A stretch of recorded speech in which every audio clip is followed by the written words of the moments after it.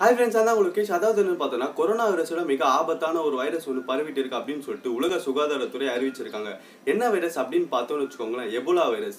இந்த Ebola virus உண்மையாலே பரவிட்டு இருக்கா? இந்த எபோலா வைரஸ் எப்போ உருவாச்சு? அதை பத்தி நம்ம இந்த வீடியோல பார்க்க போறோம். வாங்க வீடியோக்குள்ள போலாம். Friends, நான் தான்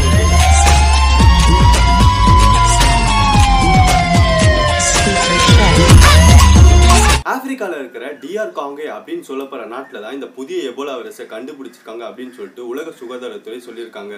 ஆப்பிரிக்கால இருக்கிற DR காங்கே அப்படின்னு சொல்லப்படுற அந்த கண்ட்ரியில் ஒரு பேஷண்ட் ஒருத்தர் ஹாஸ்பிட்டலில் அட்மிட் ஆகிறாரு. அட்மிட் ஆனதுக்கப்புறம் அவருக்கு 50 நாள் அவருக்கு வந்து ட்ரீட்மெண்ட் கொடுக்குறாங்க. ட்ரீட்மெண்ட் கொடுத்ததுக்கப்புறம் அவர் இறந்தும் போயிடுறாரு. இறந்து போனதுக்கப்புறம் அவருக்கு என்ன வைரஸ் இருக்கலாம் அப்படின்னு சொல்லிட்டு கண்டுபிடிக்கும் போது அவருக்கு வந்து புதிய எபோலா வைரஸ் இருக்கலாம் அப்படின்னு சொல்லிட்டு கண்டுபிடிச்சிருக்காங்க. எதுக்காக உலகத்தில் இருக்கிற எல்லாரும் இந்த எபோலா வைரஸ் பார்த்து பயப்படுறாங்க அப்படின்னு பார்த்தோன்னு வச்சுக்கோங்களேன், இந்த எபோலா வைரஸ் 2 பேரை பாதிக்குதுன்னா இந்த 2 பேர்ல ஒருத்தவங்க கண்டிப்பா இறந்து போயிடுவாங்க. அதாவது பாதிக்கப்படுறவங்கள 50% பேர் இதனால இறந்து போயிடுவாங்க. இதனாலதான் உலகத்துல இருக்க எல்லாரும் இந்த எபோலா வைரஸை பார்த்து பயந்துட்டு இருக்காங்க. ஆப்பிரிக்க கண்டத்துல பலாயிரம் பேருடைய உயிர்களை இந்த எபோலா வைரஸ் பலி வாங்கியிருக்கு. இப்போ ஆப்பிரிக்கா கண்டத்துல அதிகமான மக்கள் எபோலா வைரஸால பாதிக்கப்பட்டிருக்காங்க அப்படின்னு பார்த்தோம்னு வச்சுக்கோங்களேன், 2013 டிசம்பர்ல இருந்து 2016 ஜனவரி வரைக்கும் வெஸ்ட் ஆப்பிரிக்கால இருக்கிற பலாயிரம் மக்கள் பாதிக்கப்பட்டிருக்காங்க. அதாவது 26,616 மக்கள் இந்த எபோலா வைரஸால பாதிக்கப்பட்டிருக்காங்க. இதுல 50% பேர் இறந்தும் போயிருக்காங்க. அதாவது 11,310 பேர் இந்த எபோலா வைரஸால இறந்தும் போயிருக்காங்க. இப்படிப்பட்ட இந்த ஆட்கொல்லி நோயான எபோலா வைரஸ் எப்படி உருவாச்சு, எங்க இருந்து உருவாச்சு அப்படின்னு பார்த்தோம்னா 1976 தான் இந்த எபோலா வைரஸை ஆப்பிரிக்கால கண்டுபிடிச்சாங்க. 2 இடத்துல கண்டுபிடிச்சாங்க. முதல் எங்க கண்டுபிடிச்சாங்கன்னு பாத்தீங்கன்னா ஜராவுலும் அப்படின்னு சொல்லப்படுற இடத்துல கண்டுபிடிச்சாங்க. ரெண்டாவது யூம்புகு அப்படின்னு சொல்லப்படுற இடத்துக்கு பக்கத்துல இருக்கிற எபோலா நதிக்கரைக்கு ஓரத்துல தான் இந்த எபோலா வைரஸை கண்டுபிடிச்சாங்க. இதனாலதான் இந்த எபோலா வைரஸ்க்கு எபோலா வைரஸ் அப்படின்னு பேர் வந்தது. எபோலா வைரஸ் எப்படி பரவும் அப்படின்னு பாத்தீங்கன்னா, இந்த எபோலா வைரஸ் வவ்வால்ல இருந்து தான் பரவும். இந்த வவ்வால்ல இருந்து பரவுற இந்த எபோலா வைரஸ் வவ்வாலுங்களுக்கு எந்த பிரச்சனையும் கிடையாது. இந்த வவ்வால் ஒரு பழத்தை சாப்பிட்டு கீழே போடும்போது அந்த பழத்தை சாப்பிட்ற குரங்குக்கோ பன்றிக்கோ இந்த எபோலா வைரஸ் பரவும். குரங்குல இருந்து பன்றில இருந்து வவ்வால்ல இருந்து மனிதர்களுக்கு பரவும், மனிதர்கள்ல இருந்து மனிதர்களுக்கு பரவும் அப்படின்னு கண்டுபிடிச்சிருக்காங்க. ஆனா இந்த எபோலா வைரஸ் காற்றுனால பரவாது அப்படின்னு கண்டுபிடிச்சிருக்காங்க.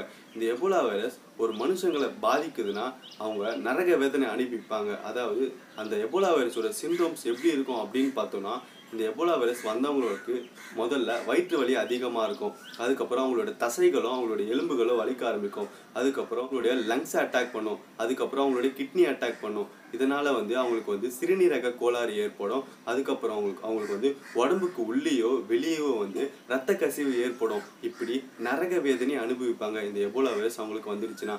இதனாலதான் பாதிக்கப்படுறவங்கள 50% பேர் இறந்தும் போயிடுறாங்க. இந்த எபோலா வைரஸ்க்கு ட்ரீட்மெண்ட் இருக்கா அப்படின்னு பார்த்தோம்னா, இந்த எபோலா வைரஸ்க்கு வேக்சினோ மருந்தோ எதுவுமே கிடையாது அப்படின்னு சொல்லிட்டு உலக சுகாதாரத்துறையே சொல்லியிருக்காங்க. இந்த எபோலா வைரஸ்க்கு எப்படி ட்ரீட்மெண்ட் கொடுப்பாங்க அப்படின்னு பார்த்தீங்கன்னு வச்சுக்கோங்களேன், இந்த எபோலா வைரஸ்க்கு ட்ரீட்மெண்ட் என்னன்னு பார்த்தீங்கன்னா, அவங்களுக்கு வந்து மூச்சு திணறல் அதிகமாக இருக்கும். இதனால அவங்களுக்கு வந்து ஆக்சிஜன் சப்ளை வந்து கரெக்டாக கொடுத்தோம்னா அவங்களுக்கு வந்து உயிர் பிழைக்கிறதுக்கான வாய்ப்பு இருக்கு.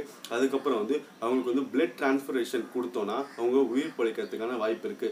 ஏன்னு பார்த்தோம்னா, எபோலா வைரஸ் ரத்தத்துல கலந்துதான் அவங்களை வந்து பாதிக்குது. அவங்களோட ரத்தத்தை எடுத்துட்டு ஆரோக்கியமான ஒருத்தவங்களோட ரத்தத்தை அவங்களுக்கு கொடுக்கும்போது அவங்களுக்கு வந்து இது எபோலா வைரஸ் கியூர் ஆயிடும். இதனால வந்து அவங்களோட உயிரை காப்பாற்றலாம். இது ஒரு ட்ரீட்மெண்ட்டா இருக்கு. ரீசெண்டா இந்த எபோலா வைரஸ் ஆப்பிரிக்கால இருக்கிற DR காங்கே அப்படின்னு சொல்லப்படுற நாட்டுல பரவிட்டு இருக்கு. 8 பேருக்கு இந்த எபோலா வைரஸ் பரவி இருக்கு. அது மட்டும் இல்லாம 6 பேர் இதனால இறந்தும் போயிருக்காங்க அப்படின்னு சொல்லிட்டு உலக சுகாதாரத்துறை அறிவிச்சிருக்காங்க.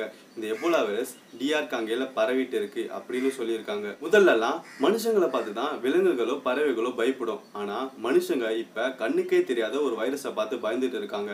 நம்ம இயற்கையை அழிக்கிறதுனாலயோ இயற்கையை துன்புறுத்துறதுனாலயோ இயற்கையை மாற்றத்தினாலேயோ தான் இந்த மாதிரியான பிரச்சனைகள்லாம் நடக்குது அப்படின்னு என்னுடைய கருத்தா இருக்கு. இயற்கையோட ஒன்றி வாழ்ந்தோம்னா நமக்கு எந்த பிரச்சனையும் வராது அப்படின்னு நான் சொல்றேன். அண்டில் தென் நான் உங்களோட அடுத்த நல்ல வீடியோவில் பார்க்குறேன். Signing off with you Loki பா. பாய்.